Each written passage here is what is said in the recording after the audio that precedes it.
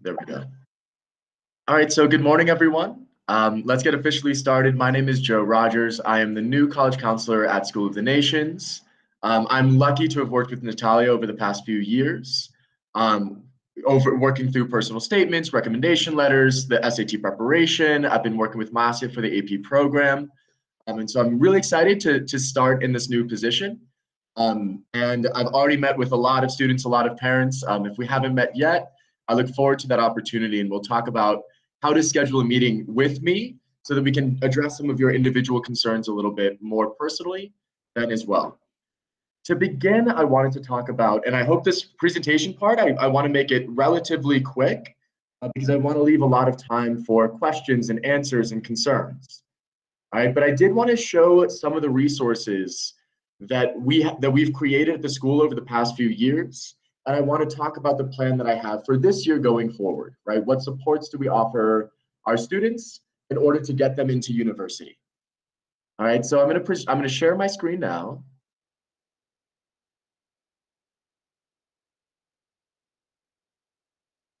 And this is a website that Natalia had been working on for the past few years when she was working as our college counselor. Is everyone able to see my screen? If you could give me like a verbal yes. Yes. Great, thank you. Yes. All right, so and I'll put this link into the chat as well for those who are just joining us. For those who are already here this morning, a little bit early, you might already have access to this. But this is a really helpful resource bank that Natalia spent a few years creating, and I think it's a great resource for parents and for students. So if you open up into the website, all of these hyperlinks still exist. And I think that, for example, I am a parent, right? And she created some resources specific to parents that might be really beneficial, right? And so she discusses what role the parent plays in the college application process, the sense of community, right? The fact that it's not just any individual person. The student is not on this journey alone. The parents are not alone in sending their child to university, but we as a school community also offer a sense of support for these students, right? It should be a holistic experience. We want to make sure that students are able to realize their dreams, right? And whether that means staying in Brazil and studying medicine or going abroad and studying business, whatever that might be, we want to make those possible. And each of us have a different role to play in that. And she also discusses a few of the basic ideas of financial aid. Right. And so I think that if you want to navigate some of these resources, I would like to study in Brazil from the student perspective. Then there's a lot of videos that she made about recommendations at each grade level, what we should accomplish. And this is something I'll talk about later on in the presentation as well. I just want to make sure that these resources, you know that they exist and you know where to find them so that we can explore a little bit more later, right, on your own. I know that 1 hour is not enough time to discuss everything that is possible, all of the individual plans, and all of the resources that we offer. But this is a good starting place and a good resource for parents and students to explore who are interested in getting more involved in this university process. Now I want to switch over and I want to discuss some of the activities that I have planned for homeroom. This is something that is new this year. We had homeroom, of course, last year. And last year we ran a series of college weeks. Typically, we have universities coming every month. And we try and aim for 5 universities from all around the world, Brazil, Italy, France, Canada, the UK, coming in and talking to our students. And the students have a chance to interact with the representatives, ask questions about the university. They're able to see universities they might not have known have existed beforehand. But what we're also going to be using this year in homeroom is I'm creating a scaffolded list of activities and events that work through grade 9, 10, 11, and 12, so that by the time a student graduates in grade 12, we've gone on several steps of this journey together, so that when they're applying to universities, they feel very prepared, right? And that's open to students who are interested in studying nationally, students who are interested in studying internationally. If there's any questions at any point, please feel free to stop me and speak up. I can't see the meet right now, but if you just shout my name, then I'll stop the presentation and respond to the best of my ability. So I do want to start with different grade levels, and I'm going to jump back into the meet really quick. Can I get a sense of who is here and what grade levels we have, what parents we have, and students in respective grade levels? Do we have ninth grade parents, 10th grade parents, 11th grade parents, 12th grade parents?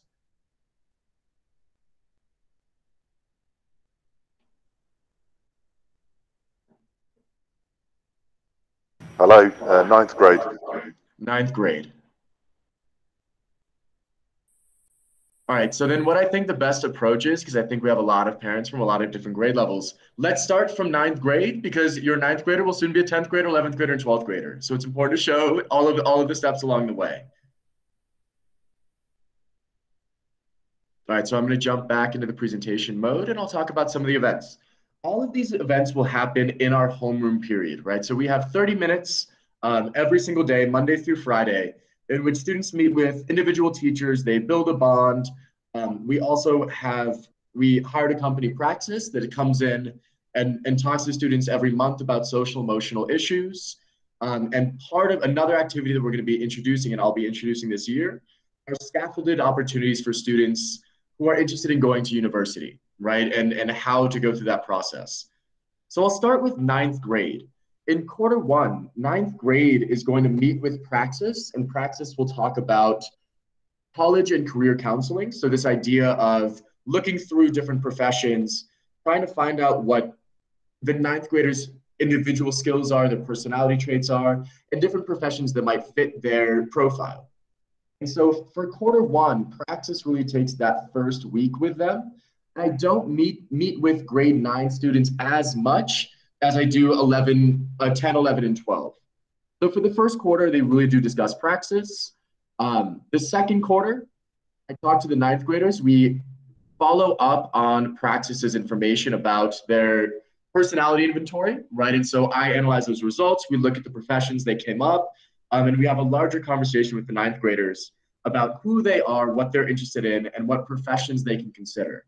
And so that event happens in the second quarter for that week long. In the third quarter, I meet with the ninth graders again. And because we started talking about professions first, right? And personality first, profession second. And then we also talk about study plans, right? And so if you have a few goals for your professions, what are different types of degrees? What are different majors or minors that you might want to study and pursue in order to make those careers possible? And we talk about the differences between a bachelor's of arts versus a bachelor's of science. How do you get a double major? What is a minor?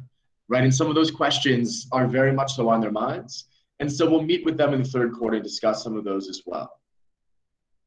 In the fourth quarter, we meet again for a week and I talk about the AP Capstone Diploma program. And because we are an AP school, we offer 3 different diplomas to our students, the National, International, and the AP Capstone Diploma. And so these AP Capstone classes are university level classes made available to 9th through 12th graders. And we sit down and I talk about what that capstone diploma program is and what classes we offer, when we offer those classes. And then I sit down with those students individually and we start making a plan for ourselves, right? When are we going, what classes might interest you according to your major, according to your profession, right? So already you can see that there's a step-by-step process about how that unfolds. We start with the bigger picture in terms of our long-term goals. Then we talk about study plans, and then we talk about what we can do in high school to make those study plans possible, right? And so that's generally the trajectory for the 9th graders. Are there any questions about 9th grade before I move on to 10th?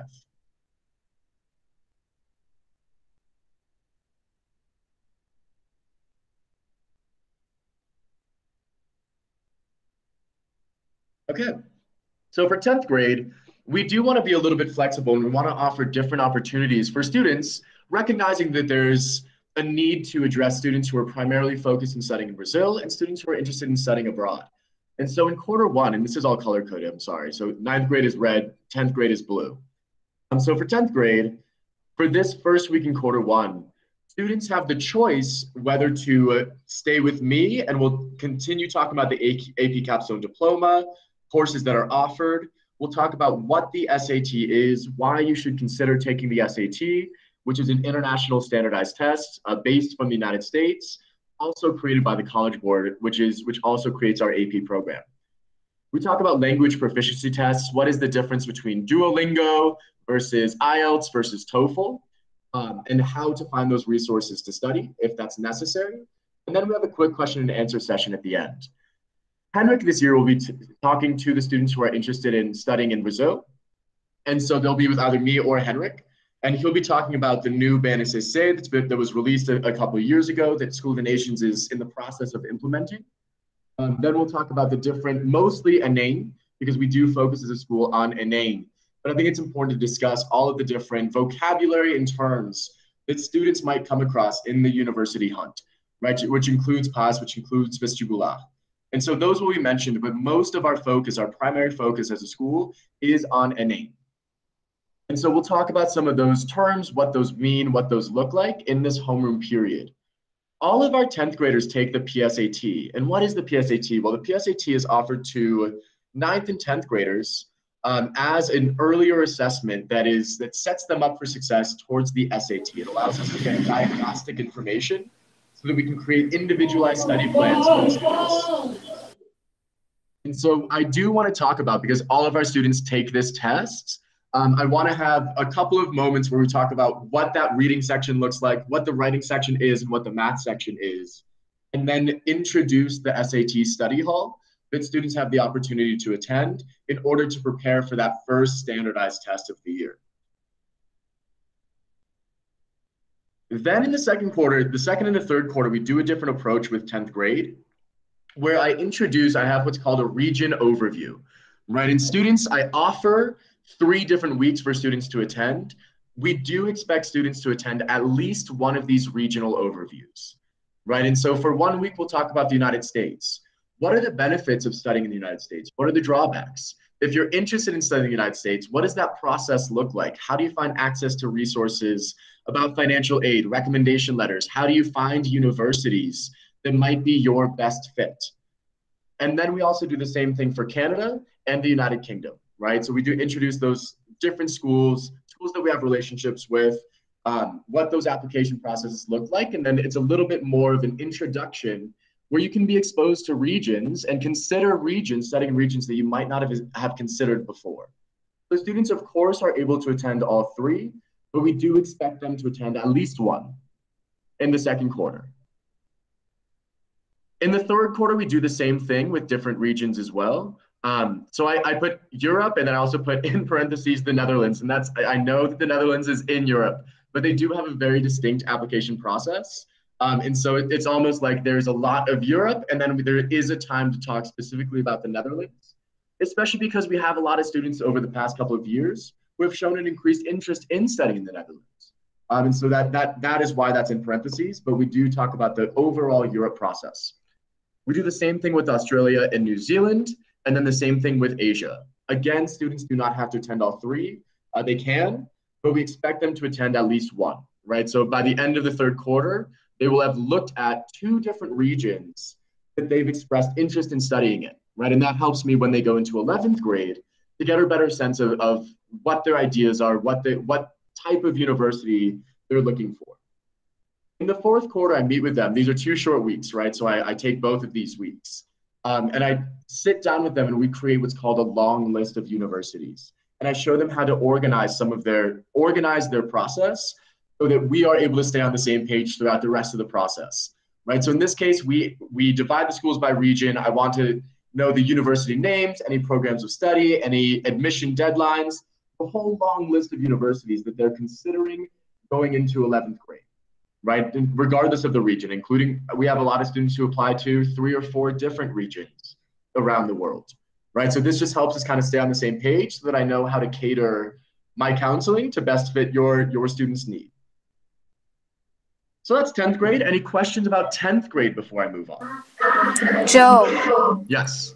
Just an observation. The PSAT is for every grade 10 and 11 students.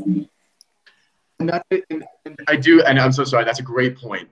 I also want to say right now, I do cater these activities by grade level, but that does not mean a student in 11th grade cannot go to a grade 10 event, right? All of these activities are open to everybody. The reason why we talk about the PSAT in 10th grade is this is their first time. But if your junior is looking to want a quick review, then they're also able to attend those 10th grade sessions as well. Not an issue, right? So all these activities are open to everybody. It's just showing the scaffolded activities. In 10th grade, there's some things that are expected. In 11th grade, there's some things expected. But of course, you can attend multiple sessions that are outside your grade level.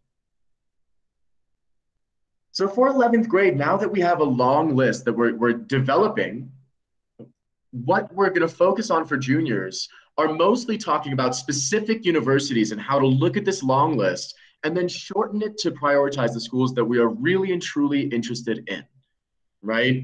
And then because of that, when we invite student university representatives to come onto campus and talk to our students, I think it's really important for them to learn how to ask specific questions about specific universities. And so we do have a session where we say, looking at this presentation, these are some things that you might want to pay attention to, right? Ask this question. If you know this school is a private international school in Europe, right? Then these are questions that you might want to ask that type of representative or look for in this type of university. So that students have a little bit more guidance in terms of, sometimes I feel like when college reps come on campus, there's so much vocabulary thrown around that students don't really know what to ask, right? Everything looks good. And so I want to teach them how to dig a little bit deeper into those presentations so that their questions can really get to their specific needs. And maybe that applies to, they might be looking at a university that they're not even interested in applying to, but the types of questions, if we have a European university, for example, an Australian university, they'll be able to ask questions about the Australian application process, even if they're not interested in that specific school. So I think it's really helpful skills that we set aside time for in this first quarter.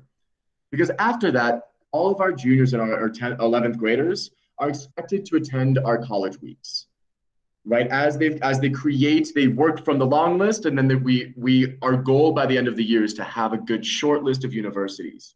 Typically from 7 to 9 universities is what I recommend for most students to have that they're interested in applying to by the time they begin 12th grade. So we have a college week at the end of September, and then again at the end of October after October holiday. And then we also have, again, a little bit of an opportunity for students to kind of choose their own adventure.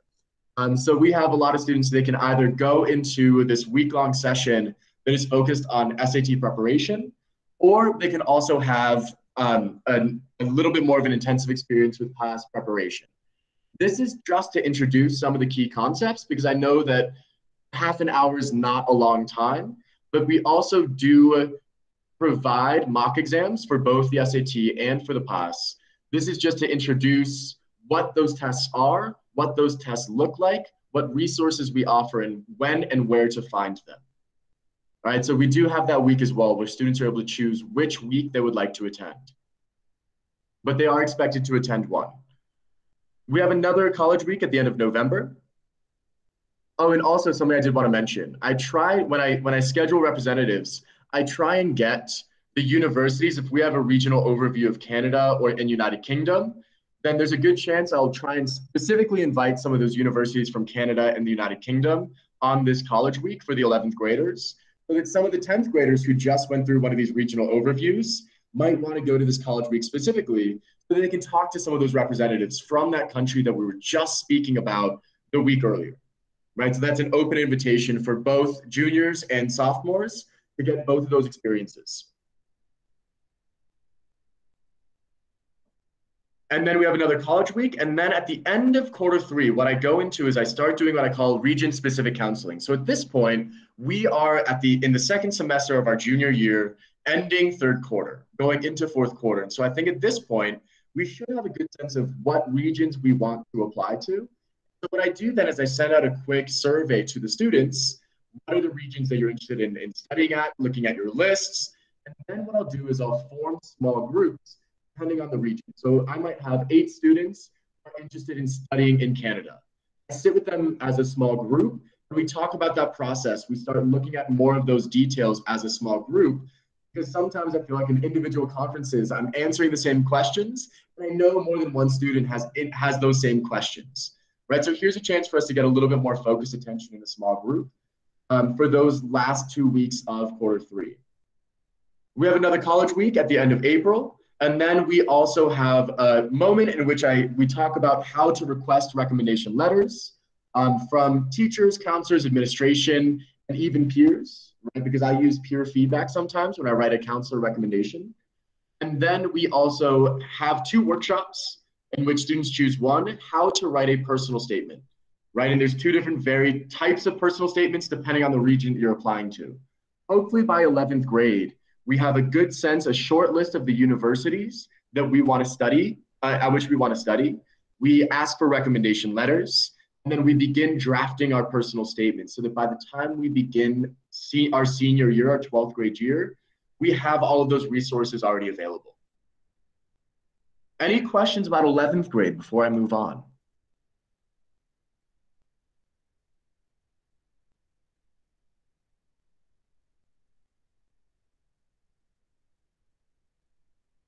Okay, now 12th grade, this is when we get very individual, right? We started as a whole class, we started as a whole grade, then we went into smaller groups. And now when you're a senior year, it's really important that we find time to meet individually and one-on-one to talk about your specific application process, your specific personal statement, right? And making sure that your individual application is the strongest that it can be.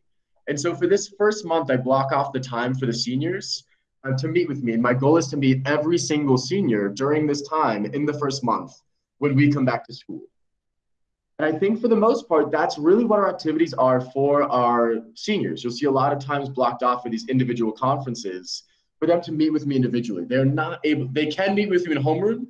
I also have meeting times outside after school, during the school schedule. And so there's a lot of opportunities for students to schedule individual conferences with me. But for this first semester, this is when our students really need that one-on-one time, and so that's what we focus on. And then what we'll do at the end, right? I think in the 3rd quarter, hopefully we're getting acceptance letters. Hopefully we're getting more prepared. Hopefully we're getting some of those financial aid offers. And so that last quarter, I think it's really important that we have a College Spirit Week. It's also my birthday. Small shout out to me.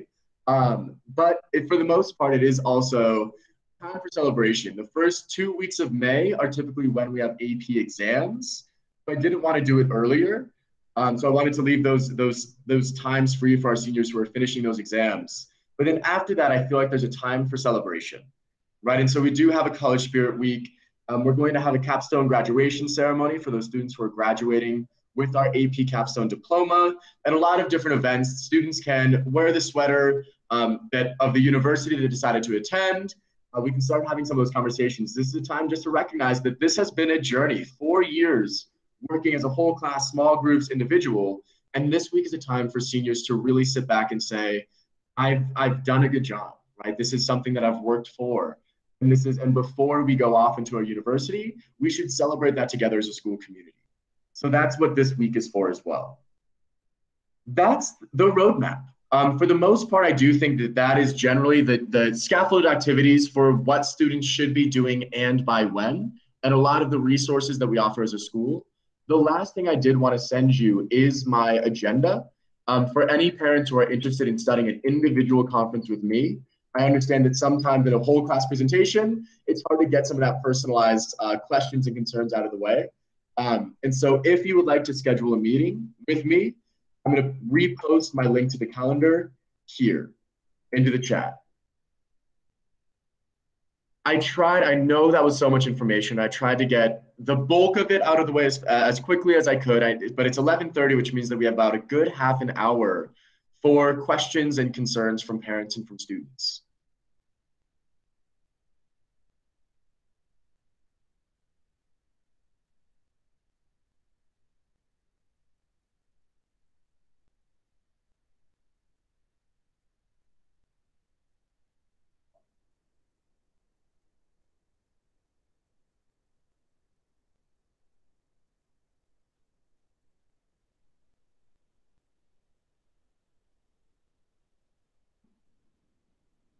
We also have Masya here, who is our AP coordinator. So if there's any questions about the AP program or the courses that we offer, we have that as well.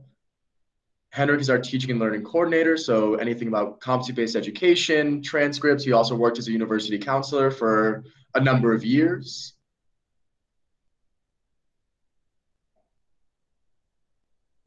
I didn't want to aid you, Henrik. A number is ambiguous.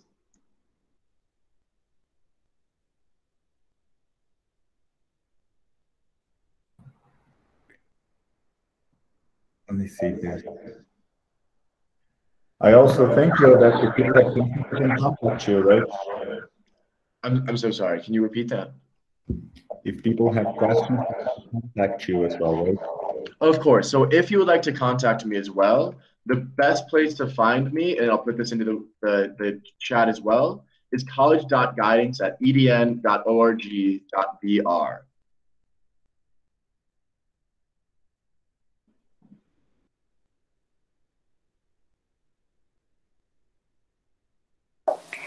Joe, I would just make a comment about the AP program this year. We were able to get 20 AP classes offered this year. So we are one of out of 4 schools in Brazil that offer the AP program. And we have the largest number of AP classes being offered. And it's been very nice to see a lot of grade 9 students just exploring all of these classes that we're offering after school. So that's a good thing that we're seeing this year. We've had 3 new courses added this year, and 2 of them reached the maximum number of students. They're going from one class to the other until August 20th, which is when they need to decide what class they will take. And it's just been very interesting to see their interest and how engaged they are in the program and how much they want to learn from each one of the classes being offered. So this is something very cool that's happening this year. And Marcia is an AP teacher as well. She is our AP Environmental Science teacher. That's right. I think Henrik had his hand up. Just to piggyback on what you said, Marcia, and emphasize the importance of, for all the parents and students here, but all the parents to stress with your kids the relevance of the AP courses for those who are considering applying abroad, but also those who want to go deeper into their level of understanding and knowledge.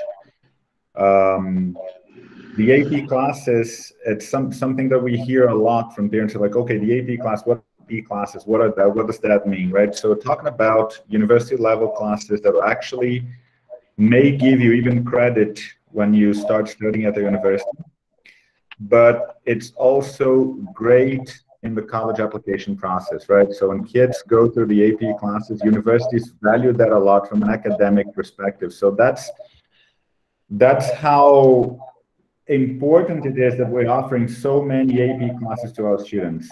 That is something to consider, taking those classes, because it helps them a lot in their application as well abroad, but also for Brazil, because it takes their knowledge one step further, right? So it's really something very relevant that we offer in our school.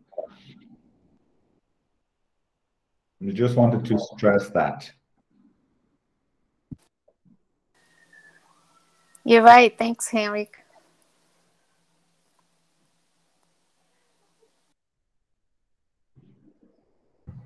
And Joe, I think if there are no questions, if no one wants to ask anything, we can actually close the meeting and be available to answer questions by email, so people can contact you by email and all of that. So if no one has any questions, I think that we don't need to sit here till noon, right?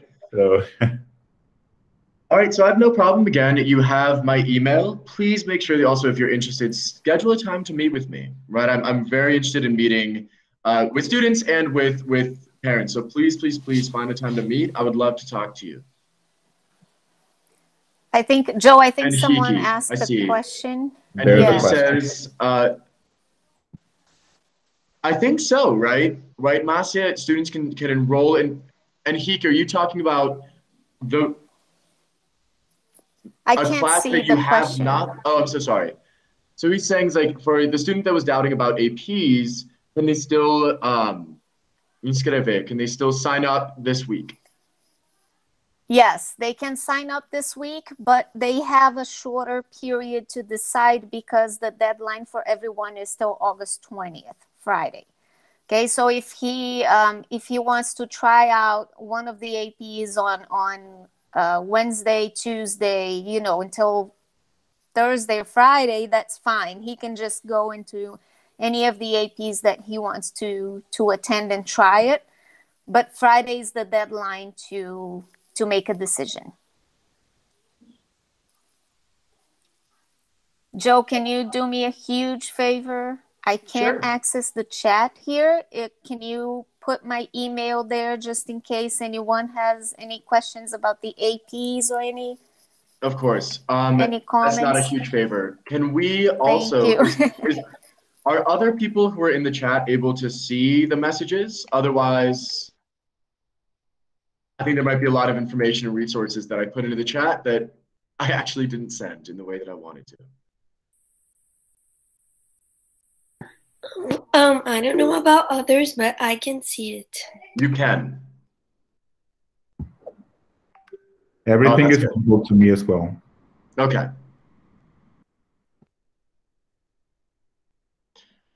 Are there any other questions?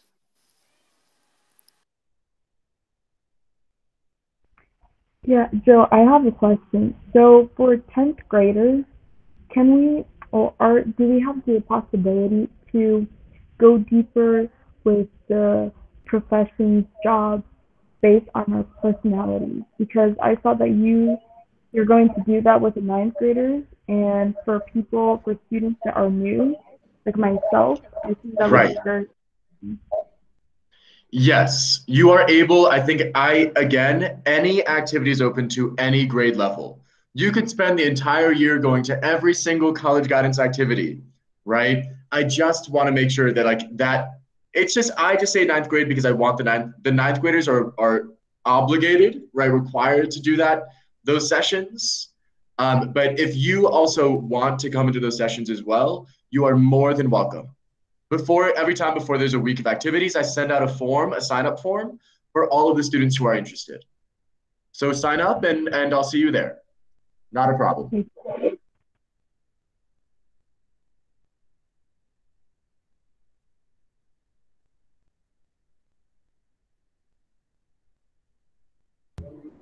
Well, if there are no more questions, I think we can go. We can thank everyone for their participation here. And if there are questions, you have the email addresses. You can also contact the high school section. And thank you. All right. Thank you so much, everyone. I appreciate taking your time on a Saturday to learn more about college. Anything that I can help you with, please feel free to reach out and ask. Thanks, everyone. Thank you, Joe. Thank you. Bye-bye, everyone. See ya. Bye-bye.